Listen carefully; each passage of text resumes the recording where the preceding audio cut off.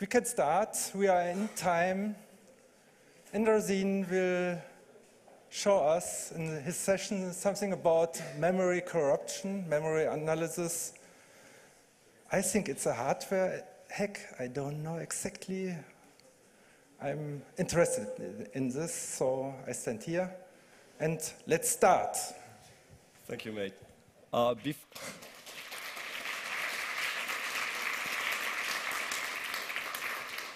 Before we start, I will actually ask you to give a big clap to the organizers, because I think they're doing an amazing job, and I'm very happy to be here with you today.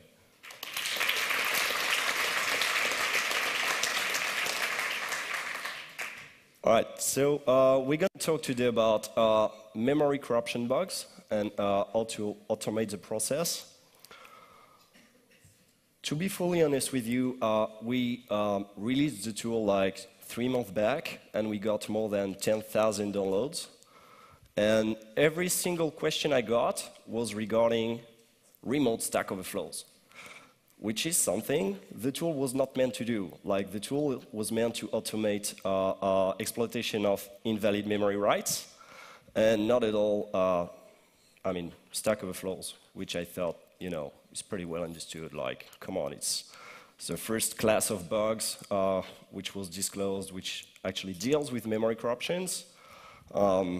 If you Google for memory corruption bugs, everybody and his brother wrote a paper about Stack Overflows. So I was kind of bored about Stack Overflows, and I thought come on.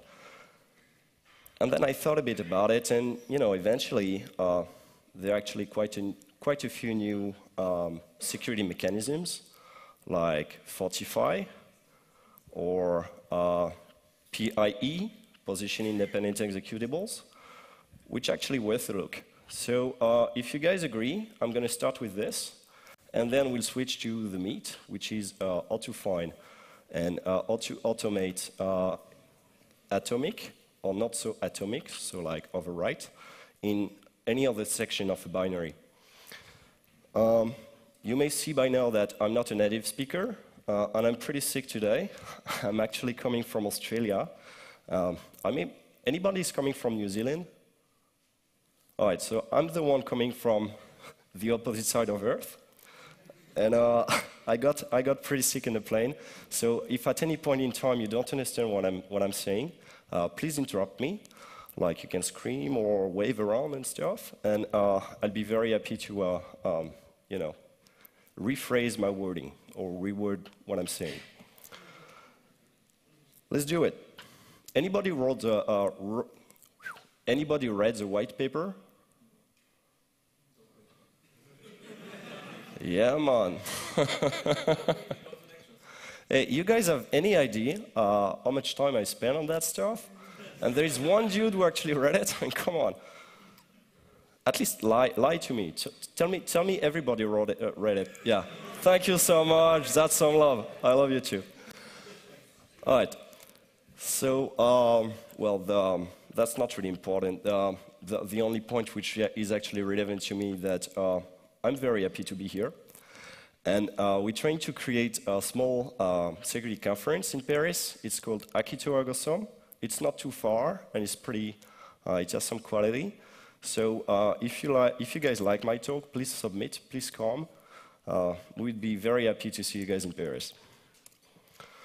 All right, why doing binary stuff? Because to be fully honest with you, in my daily job, I don't enjoy web application that much. It's super repetitive, and I think the whole binary thing is a lot more complex and more exciting and more, that's the meat.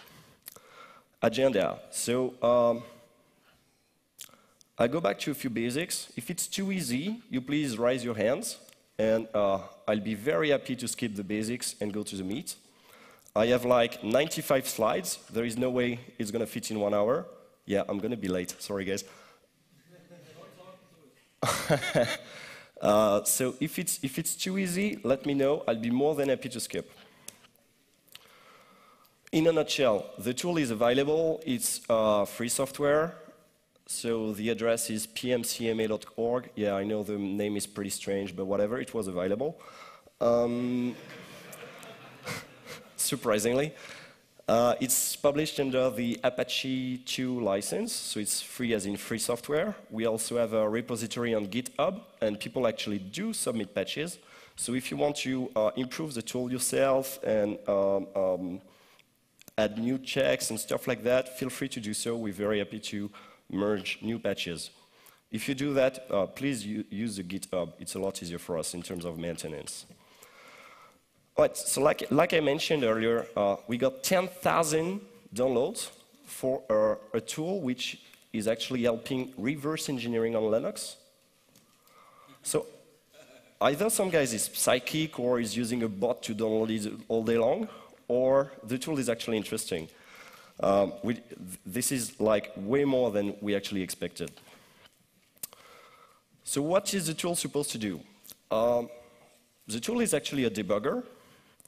It's ptrace based, so much like GDB, but it does all the stuff that GDB cannot do for you. And in particular, whenever you can trigger a bug, say you've been doing some fuzzing session or something, you got plenty of crashes, and you'd like to analyze which one are actually exploitable and which one are irrelevant. The tool is here to, so it's not writing an exploit for you, but it's showing you exploitation strategies, what we call exploitation scenarios. I'm going to start with a demo, because so we'll all be on the same page. So, any questions so far? Okay.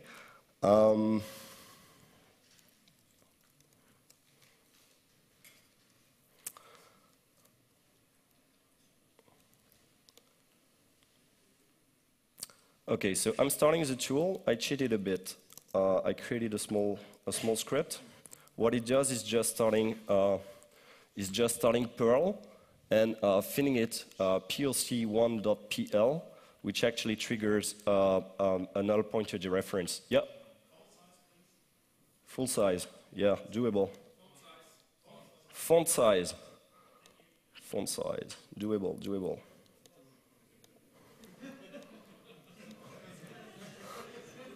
Is that more sexy? Yeah? Kinda? Everybody can read? Yeah, all right. Okay. So this is just a small null pointer inside Perl, but at least, yeah, any question? No? Okay. So at least we'll be on the same page on what the tool does and how it works and stuff. So you have different ways to invoke it, much like GDB, you can attach to a running process, or you can start a new process and start debugging it.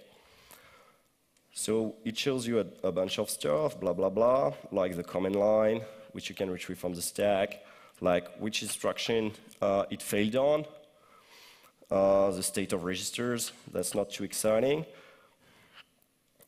Then, okay, what really starts to be exciting is that it tries to analyze the root cause of the bug by looking at the registers, looking at the instruction, and the state of the stack. Basically, if you can walk back the stack, you know the stack is not mangled, so it's not Stack Overflow. You received signal 11, so you know it's like, some kind of invalid memory dereference. And by looking at the registers, it's pretty easy here to say that it's a read operation because it's only comparing and not writing anywhere in memory. And it's actually failing because EBX, which is worthing 0 at this time, is actually pointing to invalid memory. Do you have any kind of laser pointer or something? If anybody does, that'd be sweet. No? Okay.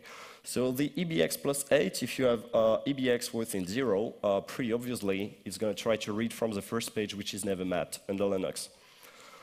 Thing is, if you don't know assembly, if you don't know all that stuff, the tool tells it for you in human language. So that's pretty sweet. It's much like, Bang exploitable for Microsoft or whatever. Then it looks at a bunch of binary properties like, was it compiled with PIE? I get back to this. Stack cookies, Fortify, a bunch of properties like, is it a C++ binary, for instance? It's kind of relevant because if you have a C++ binary, you expect to find heaps of function pointers. Why? Well, because every class is basically, when you invoke a class in C++, what you actually do is calling a function pointer, right? So, well, it's pretty interesting to notice. Okay, then the real thing, it checks. Right, ASLR is tough. It's when we're actually writing exploit, repeatability is a problem. And so ASLR is, at the core of the defense mechanism under Linux. How do you check ASLR? The idea is that the tool is going to respawn the very same application 100 times and look if the mapping of every section differs from a run to the other one. All right? You could say, hey, I'm going to do that with static analysis by, looking at the binaries, PIE or whatever. If it's not, you expect the main binary to be mapped always at the same address, and you can make a wild guess regarding shared libraries. It's actually much easier to just re-execute the binary and check in practice if it works or not. I got some surprises, like on some pretty old kernels, the libc, for instance, would be mapped 10% of the time at the same address. So 10% is a lot. I mean, if you're doing if you can attack at will, meaning you're attacking, say, a server, and it's forking, so you can trigger the bug as much as you want. In 10 times, you're sure to get a shell. That's a lot. So you want to see it. So it's interesting to see it in practice. All right. Okay. Then we check, much like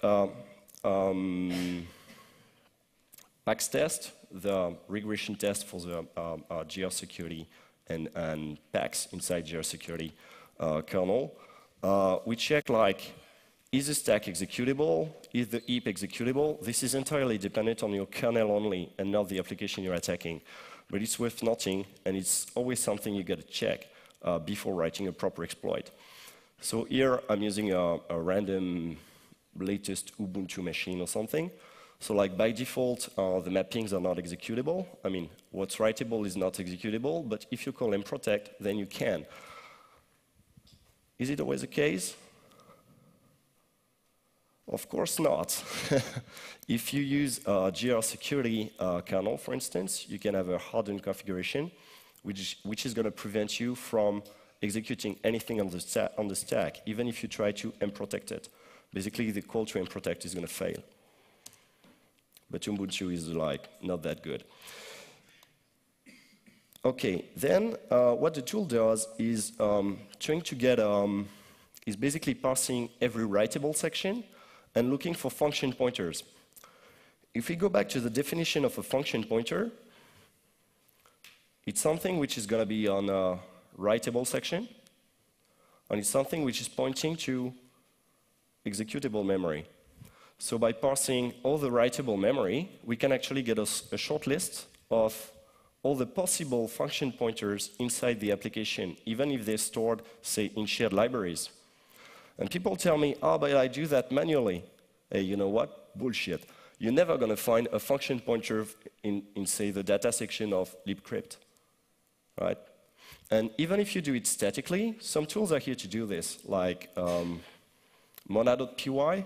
Anybody's using this? It's a cool tool from the guys from Corland. Thing is, it's only static, and there is a massive difference between a function pointer being somewhere in the other space, and from a given point in time, this particular function pointer being called, and this is what I'm interested on. I don't care about finding function pointers which are not called during the normal flow of execution. Any questions so far? Too easy? Yeah? Okay, he's asking me if mona.py is available on Linux. No, it's not available on Linux. Yeah. But it's like the state of the art, so it's a good benchmark. Then we try to see if, basically the tool is checking if after the crash, we're getting back to the same instruction. This is pretty relevant. Why? Yeah. Right. The main idea.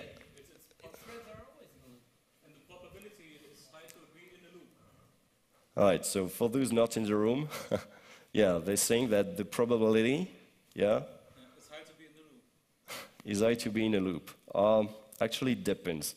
Like either, so in the case of my comparison here, you know, are you going to get back to the very same instruction with the very same set of registers? It's hard to predict. Like, you know, basically arbitrary computation may happen, and I have no idea. The thing is, if we want to distinguish between an atomic write, which failed, and another write, which failed. If I can overwrite multiple times, like overwrite an entire section, it's a lot more interesting to me than a single atomic write somewhere. Because if, for instance, if I can overwrite the whole heap with content I control, it's a lot more interesting to me than writing, say, 4 bytes somewhere in the heap, especially in case of ASLR. I'll get back to this. All right, and then from then, what the tool does is basically looking for function pointers. Okay, in this case, it did not find any. Wow, that was a cool demo, right? Okay, so people asked me about Stack Overflows. So I'll do the Stack Overflow stuff. If it gets boring, please, we'll get back to the meat. Boring, yeah, I know, but like, I got questions.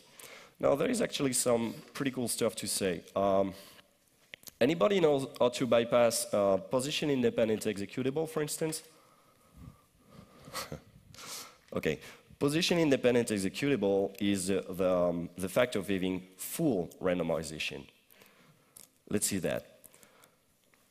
Okay, so basically, Stack Overflow, blah, blah, blah. So you have a bunch of possible, I mean, compared to the very first articles like Aleph1 and stuff like this, we got non-executable bits, we got stack cookies, we got ASLR, position-independent code, possibly static GOTS, and ASCII armoring.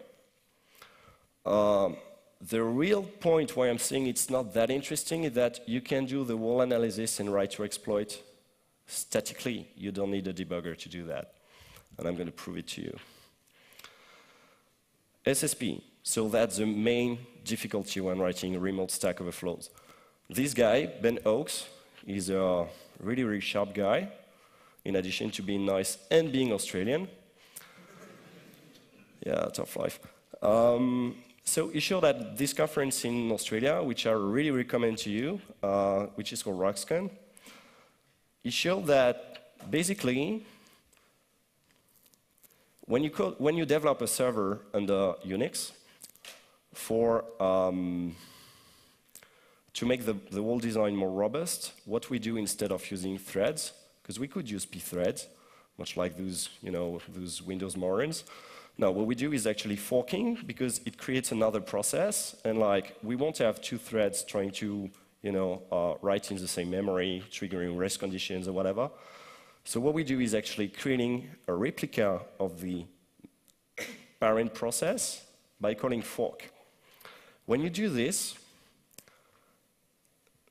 the forking process is going to inherit its stack cookie from its parent, because you're not calling execve, which is the only system call which is setting the stack cookie for you.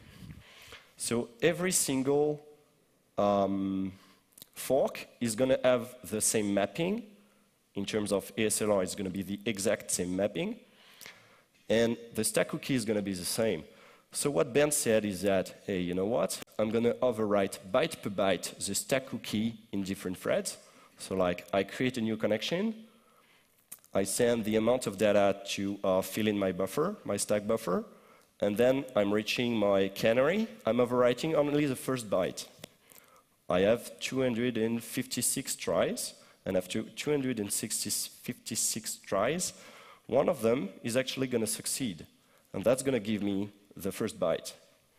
So byte per byte, you have 4 bytes, assuming a 32-bit architecture. So in 1,024 tries, you can actually brute force the stack cookie. Yep. And that's pretty bad. All right, the second production, honestly, stack cookie was the absolute nightmare for everybody until pretty recently. Fortify is like a new compiler enhancement. Basically, at compilation time, they're trying to replace, say, memcopy, which could be vulnerable when writing to a stack buffer to a Stack Overflow. So they're going to replace memcopy by memcopy_chk, which takes an additional argument. And the additional argument is the maximum size of the buffer, assuming it can be known at compilation time. And it's going to check at runtime that you're not trying to copy past the end of the buffer. If you look at the implementation of, say, memcheck_chk under Apple, it's scary. It completely sucks. What it does is verifying that the length you're giving at runtime is smaller than the actual size of the buffer. But it's not verifying that the copy is starting from the start of the buffer, saying that if you have a buffer of 20 and you're starting the copy in the middle of the buffer of a size of 20, it's actually going to say, hey, it's all right, man. Let me show you something really cool about Fortify. I love it. I call it Fortifail.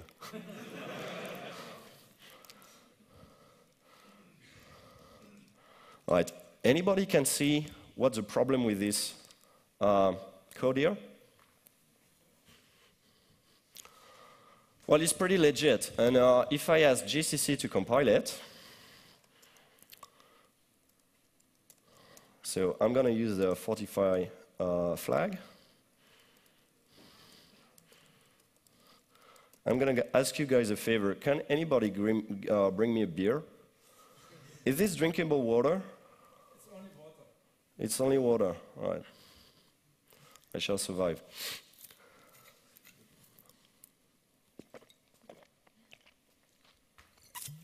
Right. So depending on the exact version of your compiler, Fortify may be applied by default if you use optimization of at least 2.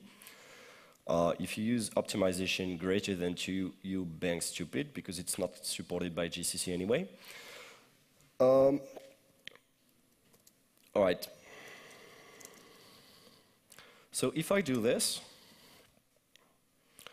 GCC gives me a warning, but it does compile the thing. And if we look at the dynamic symbols inside the newly created binary, there is no memcopy_chk whatsoever. So here, Fortify actually failed, and it did so because it could not find the definition of memcopy. This is super bad because if you take a binary like SSH,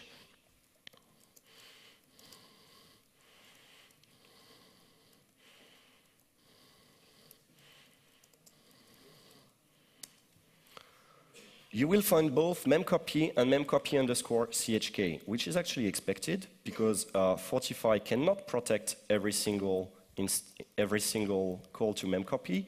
It only protects those who actually copy to a static buffer with a known size in the stack.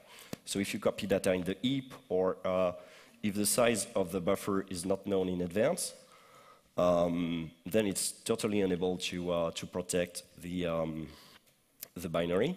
Thing is, in SSHD, imagine that one of the objects is actually using memcopy to call,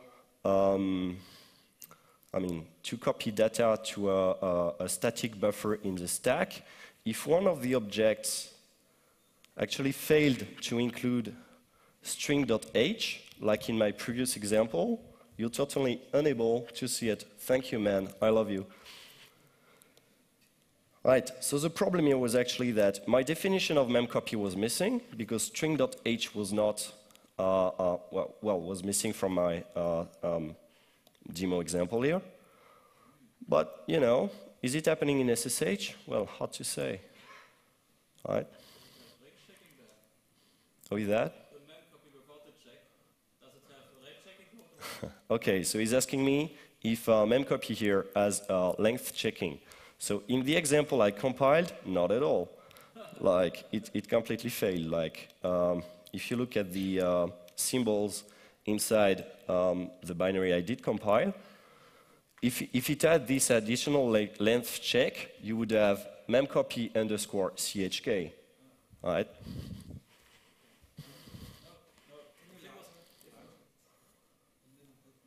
A little bit more what? Larger. Yeah, sure, I can do that. So if I have this memcopy without the checks, there should be code around that does the range checking for the memcopy. Otherwise, it will fail if somebody puts too long data. I didn't get you, excuse me? So you say memcopy inside the code of SSH somewhere. Yeah. So SSH needs some range checking code before it starts memcopy. Otherwise, it could fail. So I'm not saying that SSH is actually vulnerable to anything. I'm just saying that it's impossible to verify that Fortify has been applied to every object which has been used to create the big SSH executable. And if you look at, if you compile every single network daemon available on Linux, you will probably find heaps of vulnerabilities of that kind. I mean, missing checks like this. And you can credit me for your advisory. No, I'm kidding. I totally don't care. All right. So the big thing is PIE, which stands for pi. Come on. No. Yeah, position independent executable. The main idea is that even though we have ASLR normally, your main binary, unless you compile it with these new fancy flags, is not actually going to be randomized. Meaning your shelled libraries may be randomized, your heap and your stack are going to be randomized, but because at compile time, the compiler is assuming that the base address of the main binary is going to be static, it's going to hardcode all the references to other sections, like to data sections, to BSS sections, any internal section in the binary. And therefore, you cannot change the base address of, the main executable, which is pretty bad. Even if you have randomization, and you don't have PIE, you have a lot, in case of Stack Overflows, you can find ROP gadgets, for instance, inside the main executable, because the PLT is going to be at a static location. Just a sec. So if you want to do return to PLT, or if you want to do ROP, you can find your gadgets at known locations. Yes? We got a question. So what's with 11.10? What with 11.10? Yeah, it's going to work with 11.10, but my version is 10.10. It's usually, if you have this feature on 10.10, yeah, it's going to be on the next versions too. Good question. Thank you much. So if you look at public exploit, I honestly could not find a real exploit for PIE. Well, he wrote one, but he failed at the compilation phase. You want to come on stage and discuss this? No? Okay. All right.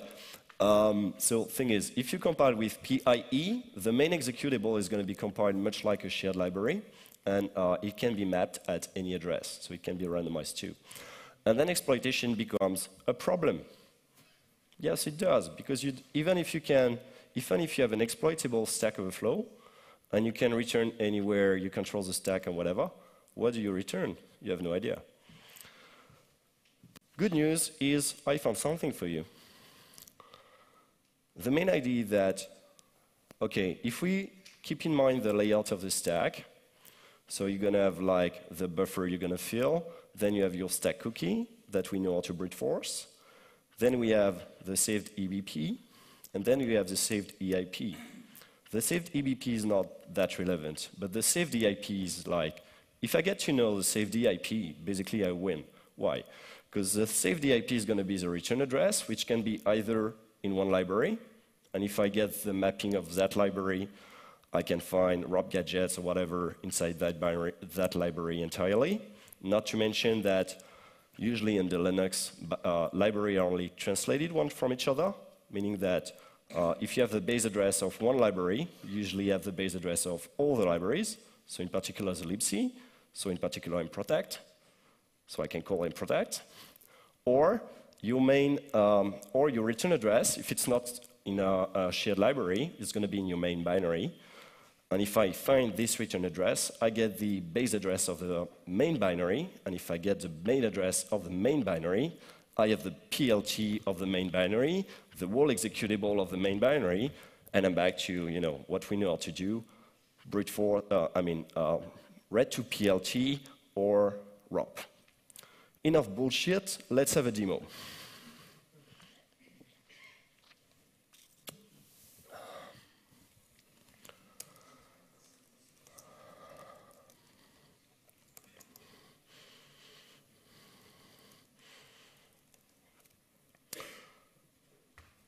Okay, I'm going to show you something really cool here. I'm pretty proud of it, to be honest. Yeah, larger font. Chill out.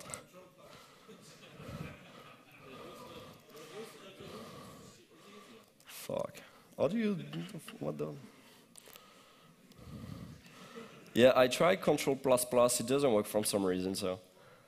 All right. Let's first verify that I'm not bullshitting you and that the binary is actually compiled with in the state of the art. So there is stack cookie, NX is enabled, come on, NX is enabled, and the binary is actually compiled with PIE. What is this full railroad thing here?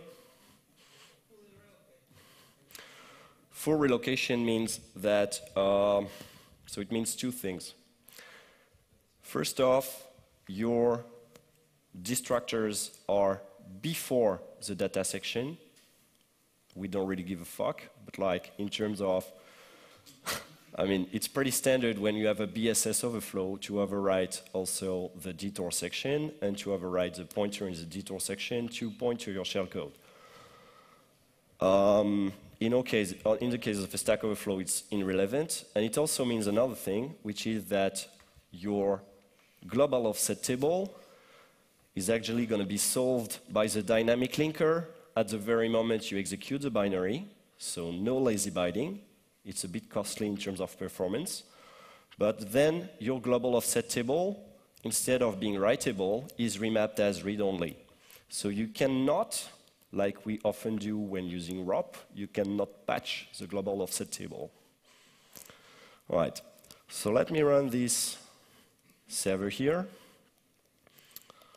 Okay, and I'm going to run my cool exploit. Okay, so it's attacking my stuff here. All right, it brute forced the stack cookie, then it brute forced the saved EIP, therefore it finds the base address of the text. When we have this, honestly, it's game over. We could use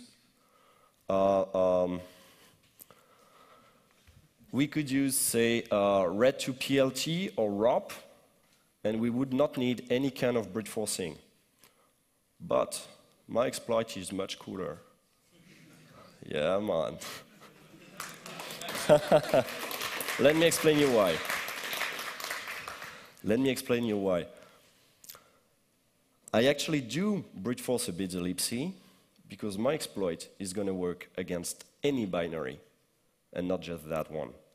If I write a payload using ROP, it's going to be very specific to one application. Here, the exploit I have can target, well, assuming you can reach the vulnerable buffer, it's going to be pretty universal. So I'm going to use another server. So the one I run here was server daemon or something. We have another server here, which is server no PIE, which is not compiled with PIE. So it's definitely not the same binary. Right? The security properties are different. We don't have PIE. We don't have this full railroad thing. Well, actually, partial railroad means that the destructor section is before the BSS, but we don't have a static GOT. And we still have cookies. So let me run this application here. and I'm going to use the same exploit, again that one. To spice the stuff a bit, I'm going to run it as root. Why not? I like root shells. No PIE, yep. So I'm going to use the same exploit against a different binary. So it found the cookie, then it found that it was not compiled with PIE, so my exploit is pretty smart. And I got my root shell. Thank you. All right, so as you can see, remote Stack Overflows are not that interesting, and this is why the original tool, what we're getting back to, is actually not targeting Stack Overflows. Any question? Too easy. All right, let's go to the meat. So what I'm really interested on, to be fully honest, is not Stack Overflows because, I mean, when you do security research and stuff, you don't find that many Stack Overflows anymore. What you get a lot is invalid reads and invalid writes. Like, if you fuzz any kind of, you know, servers or whatever, or even like local stuff, you get heaps of that stuff, like the lame Perl bug I showed you, like this compare something with 9, and the compare stuff is reading from the first page. Is this exploitable? Hard to say. So this is why we took the time to write a debugger. Jude, you don't like my talk? You're bringing me beer. I love you. All right, the basics. You already care about the basics? Yeah? All right, so quick, the basics. Why do application crash? All right, they can crash in many different ways. Basically, you can hit an assert and like it's going to abort and end up with a signal 6. You can get a stack corruption, and if it's compiled with SSP, it's going to be cooked by the handling routine of the libc. Or, more interestingly, you can have an invalid memory access, which can be of 3 different types. You can try to execute a memory location you're not supposed to execute. What's the probability that this is going to be exploitable? Your application is dying, and it's trying to execute something which is not supposed to be executed. No idea? Who say that this is very unlikely to be executed, to be exploitable? Yeah, one person, 2 people, 3, all right. Who says it's like 50-50? All right. Who says it's super likely to be exploitable? Well, thing is, it depends if you can actually control the location, right? But if you control the location, I mean, if the application is trying to execute a memory location it's not supposed to, and you can control this location, you make it point to some data you control, and it's game over, right? I have slides to explain this. All right. Why do bugs happen? All right, we don't really care. I mean, there are so many ways you can fuck up, like variable misuse, yeah, blame my French, heap overflows, overflows in any kind of sections. I'm especially interested in those. Like, if stack overflows are very well understood, and there is some literature on heap overflows, there is kind of little which is currently usable for, say, BSS overflows, especially because of what I just mentioned. Like, if you have your destructors which are before the BSS section, then in case you have a proper BSS overflow, you need to override something in this very section to achieve remote execution. And this something you're going to overwrite in the BSS section and we're looking for is actually called a function pointer. Same thing for heap overflows. Like, in theory, you can overwrite heap metadata. I'm assuming you have a recent Pmcma memory management. We're not in 2000 anymore. I mean, we have safe unlinking and stuff like this. So by overwriting only heap metadata, I know in theory it does exist, but you need to be able to like allocate thousands of chunks with arbitrary size and arbitrary content to achieve an arbitrary for write. This is total bullshit in real life. The real way we do exploit heap overflows is basically you find a function pointer in your heap, you overwrite the heap. I love you, finally. You override the function pointer, and you make the function pointer point to data you control. And this is how we achieve arbitrary code execution. There's no poison in it, right? Just wait. All right.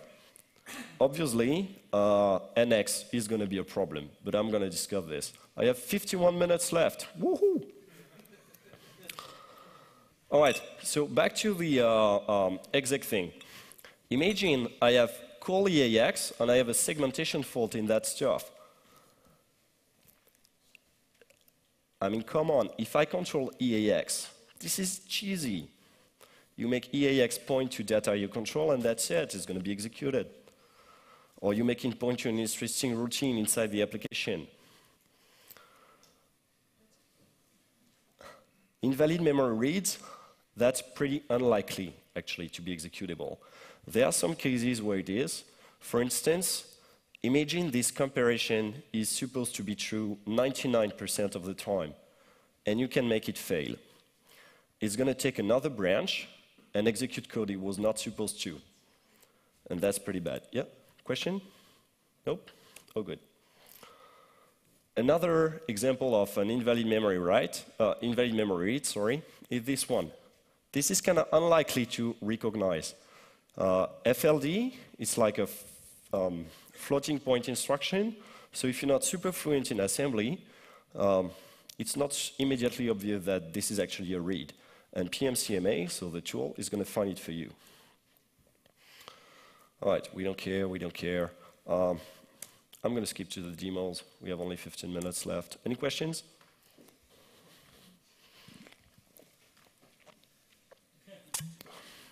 If you like the joke, buy me beers. Yep. Nowadays, data section is protected by this system. You asking me if the destructure? In fact, on the actual distribution, Yeah. data is read-only. Detour is read-only, Yeah. so it depends. Like, detours, so the destruction, the detour section, which is a section which contains an array of function pointers to be called when you basically call exit. When you have what we call partial relocation, yes, it's remapped before the data segment. So yeah, it's going to be remapped as readable, but it really depends on how you compile your binary. And actually, if you're smart, you can produce a binary which has no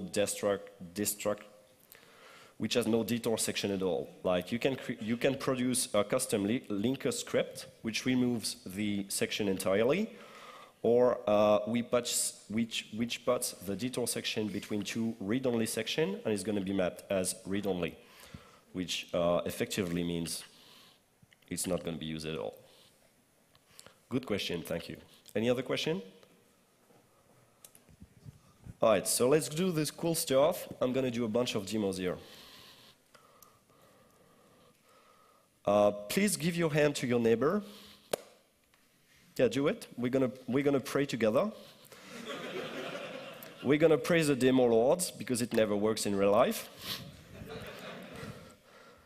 All right, I'm going to start with a few videos, and if we have some time, I run Pmcma on SSH, which is like the cool stuff.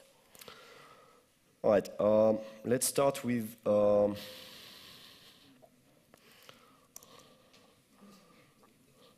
I'm not too sure how much time I have left, so I'm going to start with that one.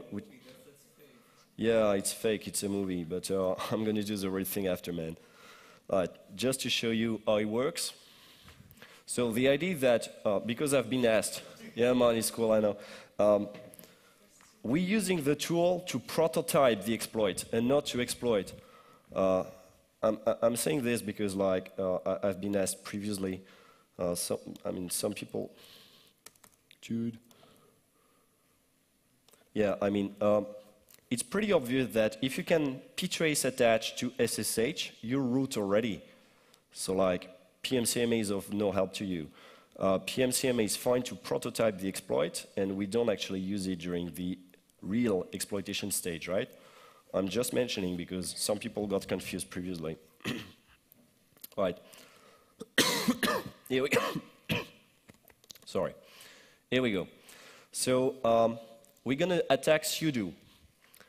So I'm stopping sudo during its execution. I'm copying its PID, which is 2120 or something. And I'm attaching to this PID, 2120, asking Pmcma to list only function pointers and if it finds one, to actually exploit it. So here, it's finding me a bunch on the left of, it's telling me, hey, I found function pointers which are actually called, and the mapping of this function pointer is repeatable with 100%, which means this function pointer, in spite of ASLR, is going to be at the very same location all the time. What does it mean?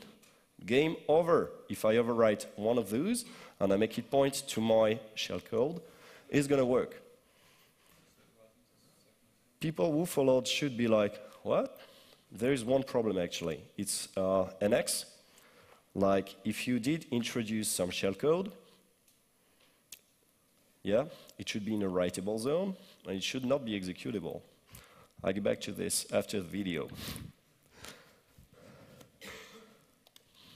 Well, here it's a debugger, so obviously it's kind of working.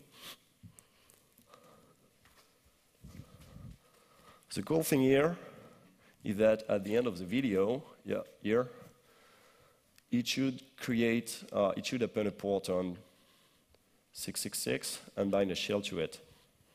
And since we are taking sudo, it's going to be run with root privileges. So let's run netcat on port 666. And we root. Woohoo! Yeah, that was a video, but that was pretty cool, so you could upload, I think.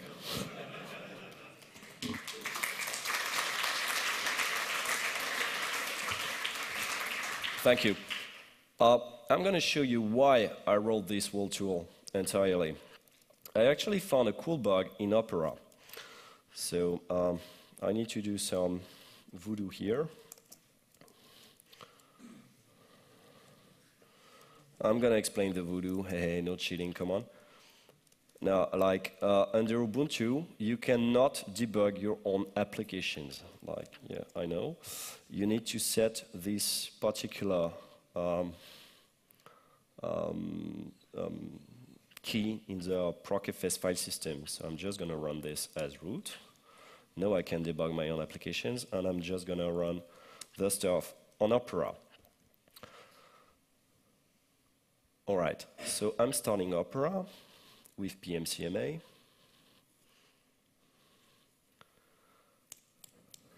It's fasting.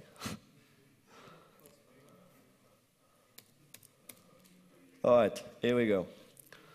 And I'm going to trigger the bug, yeah, that one, Opera POC, minus the size of the proof of concept.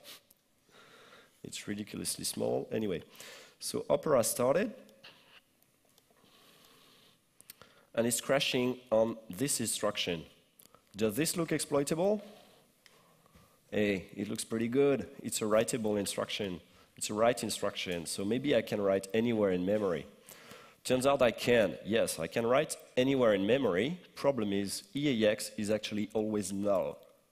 So I can write 0 on 4-byte aligned memory anywhere I want. Is that exploitable, writing 0 anywhere? No, it doesn't look good at all. So, but it's not impossible. So let's see. let's see. All right, so it's doing my ASLR test. I'm just showing you here that the tool can actually scale to an application to the size of Opera, even though the last stuff, yeah. So here it's gonna take forever. Why? Because basically it's gonna pass the heap, which is several hundreds of megabytes big. So this stuff is gonna take like 1 hour or something. And it's going to find 0 exploitation pointer, because if I find exploitation pointer, all I can do, all function pointer in your binary are going to be 4-byte aligned for compiler performance, basically. Your compiler is going to make sure that all your function pointer are 4-byte aligned, and if you can write 0 on 4-byte aligned binary, all you can do is basically 0, 1 function pointer, and you cannot truncate one, which sucks. So plan B. Yep, 5 minutes. Thank you. Easy cheesy, no worries. No, I'm not going to restart Opera.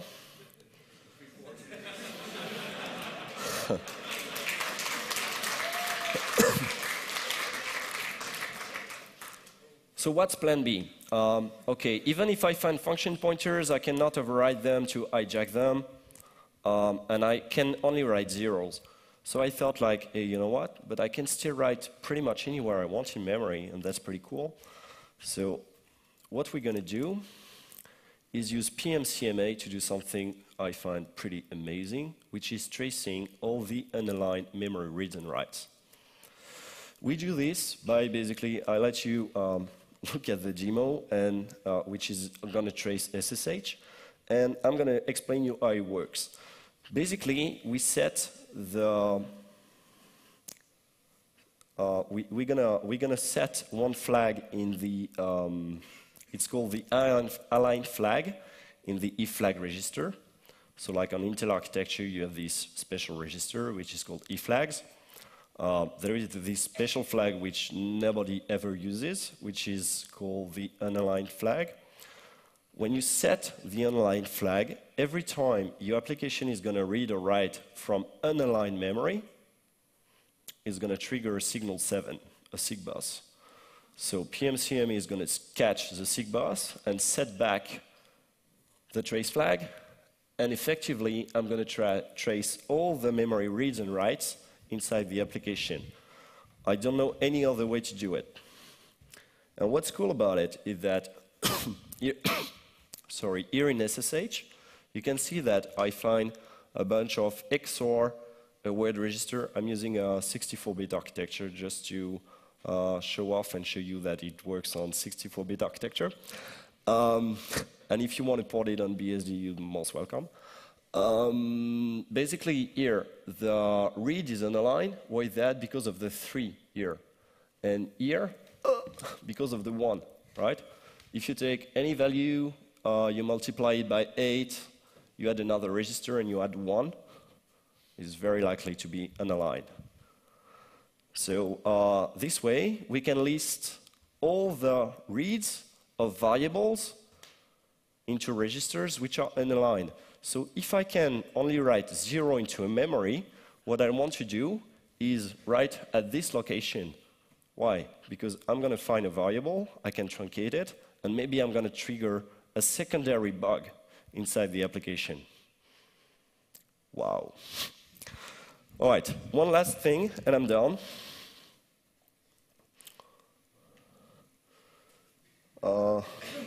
Hey, that's cool, eh?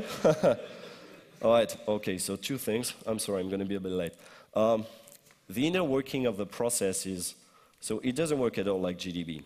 What GDB does is basically you have GDB, and it's p-tracing another process, and that's it. Yeah. My debugger, what it does is you have the debugger, it's debugging its debugged process, and it's going to force it to fork. So it's going to create a replica of the very same in terms of mapping, state of variables, stack cookie, whatever, any interesting property. It's going to create a clone, if you will, of the debugging process in memory. So you can repeat at will. Thing is, how do I find all the function pointers in memory? Basically, in the first offspring I'm creating, I'm overwriting the first possible variable in writable memory. In the second fork, I'm overwriting a different variable, etc., etc., etc. And I can do it n times. So the process is actually not super costly, and it is exhaustive. So that's pretty cool. I'm skipping you all the gory details. If you're interested, please go to the white paper. The last thing when I told you I bullshitted you was the NX thing, which should be... yeah, man. Oh, that's really interesting too. No, okay. Hey, next year, you tell them to give me 2 slots. Yeah, that's the thing. Stack desynchronization. I thought I was a genius when I found that, and I got an email from Nergal who told me, hey, that was in my frac white paper 5 years ago. But yeah, that was a cool white paper reward, and I felt even smarter because that guy is just a genius. Anyway, the idea that, okay, NX is a problem. So instead, even if you manage to find a function pointer and overwrite it, you cannot point directly to your shellcode, because the shellcode you're going to load is going to be in writable memory, and is not going to be executable if you have writable XOR executable. So how do you move around this? Well, the idea that if you somehow control a big buffer in the stack, what you do is, instead of returning to the normal function prologue, which has a given size, you return to a different function prologue. And what you're going to do is desynchronize the stack. If the stack expected to be, for instance, to pop 10 variables, 10 bytes before returning, and you pop 200, well, you're desynchronizing the stack. And what you can do from here is actually create a fake stack frame inside the stack itself. Wow, and that's really cool. And you can actually do that remotely. So the idea that statically, we can very well find, assuming you control a big buffer somewhere, just a sec, assuming you control a big buffer somewhere in the stack, you try to find function prologue, which actually allows you to shift the function pointer, bang in the middle of the buffer you control, and from there, you can actually put a bunch of pointers to ret, which is going to act exactly like an obsled, and then you put your fake stack frame, which is going to call mprotect, much like ROP, and copy the proper shellcode in a writable zone, call mprotect, and make it executable. Yep. But how do you do pop and push on the stack? Because normally it won't execute. This is so if you have a stack segment, so it won't execute because it's a joke in this thing. You don't want to have an executable stack. Yeah. So you have a buffer in the stack, and you can write a push instruction and a pop instruction, but it won't execute this. Yeah, you missed the point. I'm not doing any pop or push. I'm returning because I control. If I overwrite a function pointer, I control the next instruction to be executed. I can return to say sub ESP whatever, a very big value, pop ret. So what I do is pointing to this different epilogue from the normal epilogue. And this is going to return in the middle of a big buffer. And if I control the big buffer, then I create my fake stack frame over there. Yeah. Any other question? Yep. Will the shown examples including the sources to be downloaded, and if yes, where? Anybody got the question? I missed it then. Oh, sorry. I'm going to get back to the address. Hey, thank you for helping me doing my auto-promotion, buddy.